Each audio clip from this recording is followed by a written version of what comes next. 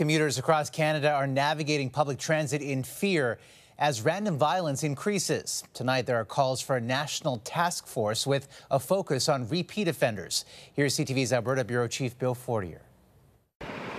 What police call a targeted attack on a transit bus in the Metro Vancouver area has left a 17-year-old boy dead and a family in mourning. I just don't know, how do we go on from here? Because, my life is built around kids. The stabbing is one of many violent incidents in recent days on Canadian transit systems. Toronto police are looking for help tracking down a suspect after a stabbing on a TTC bus Tuesday night. And Calgary police are dealing with two attacks. A shooting yesterday on a city bus that left a man with life-threatening injuries, and a stabbing today during an argument that started with a complaint over loud music.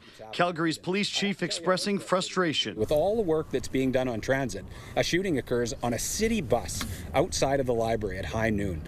Come on. Today in Edmonton, a refugee from Ukraine was stabbed while waiting for a bus. Ivan Pilipchuk arrived just a week and a half ago. They were looking for, good life here, and perhaps, work and raising their daughter and being, peaceful life.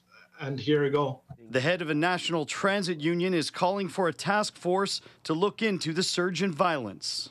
Things are at crisis level.